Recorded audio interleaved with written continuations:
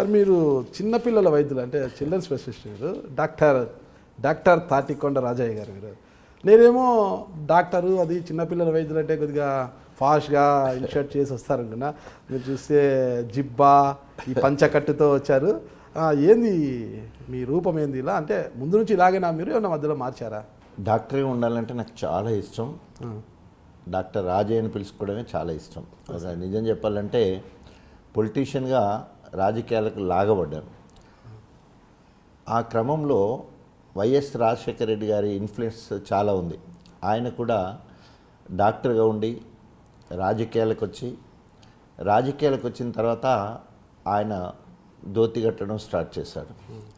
ఆ చరిష్మా, ఆ అప్రోచు, ఆ concern, easily traceable, reachable, very cheerfulness ఇవన్నీ చూసిన తర్వాత ఆ రోజుల్లో అనుకునేవాడిని నాయకుడు అంటే అట్లా ఉండాలి అని ఆయన. సో ఆ క్రమంలోనే ఆయన మరి నేను రాజకీయాలంటే అసహించుకునేవాడిని. ఆయన పిలుపుతోటి రాజకీయాలకు రావడం జరిగింది. సో అప్పటి నుండి అటు హాస్పిటల్లో ఉన్నప్పుడు మామూలుగా హాస్పిటల్ డ్రెస్ మామూలుగా టక్ చేసుకోవడం, సివిల్ డ్రెస్ వేసుకోవడం, మామూలు రొటీన్ డ్రెస్ వేసుకునేవాడిని. రాజకీయాలు వచ్చిన తర్వాత ప్రైవేట్ కార్యక్రమాలు, దేవుడి దగ్గరికి వెళ్ళడం కానీ, పెళ్ళిళ్ళ దగ్గరికి వెళ్ళడం కానీ, గృహప్రవేశం అయితే కానీ, పండుగలకు కానీ ఇట్లాంటప్పుడు ధోతి కట్టేవాడిని.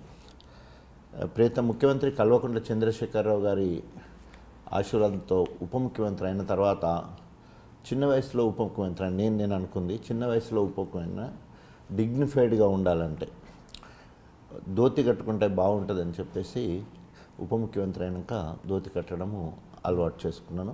అంటే రెగ్యులర్గా కట్టడం అలవాటు చేసుకున్నాను. సో అట్లా కాన్స్టిట్యున్సీలో ఇప్పుడు కార్యకర్తలందరూ కూడా ధోతి కట్టుకొని రావాలి సార్ అని చెప్పేసి ఫోన్ చేస్తారు. మా ఊరికి వచ్చినప్పుడు ధోతి కట్టుకొని రావాలి సార్ మీరు అని చెప్పేసి.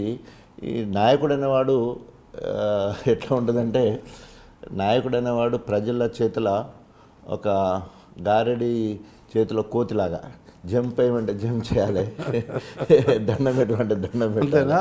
సో అట్లా సో డ్రెస్సెస్కి వస్తే బాగుంటుంది అంటే ఇంకా ఏదైనా ప్రజల అభిష్టం మేరకు ఉండాలి కాబట్టి నాకు కూడా ఇంట్రెస్ట్ ఉన్నది కాబట్టి ఆ రకంగా ధోతి కట్టడం అలవాటైంది. సో పిల్లల డాక్టర్గా దాదాపు ఇప్పటికి కూడా నేను పిల్లలను చూస్తూనే ఉంటాను. నాది హాస్పిటల్ కమ్ రెసిడెన్స్. సో రాజకీయాల్లో ఉన్నప్పటికి కూడా, ఈవెన్ ఉప ముఖ్యమంత్రి ఉన్నప్పుడు కూడా నేను పిల్లలను చూస్తుండేవాడిని. ఆ పిల్లలకు కానీ ఆ పేరెంట్స్ కానీ సారు చూస్తే అంటే సార్ కనిపిస్తే వాళ్ళు తప్పకుండా చూస్తాడు. సార్ బిజీ ఉన్నాడంటే ఆ బిజీలో మేము కనిపించేది అంటే మాకు ఒక నిమిషం ఆయన ఇచ్చి చూస్తాడనే అంత అభిమానము. సో ఆ రకంగా ఇప్పటికి కూడా నేను పేషెంట్లు చూస్తుంటాను.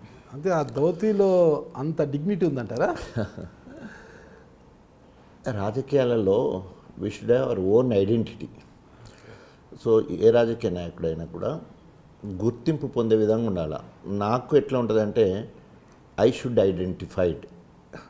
అందరిలాగా నేను ఎప్పుడు ఉండాలనుకోను.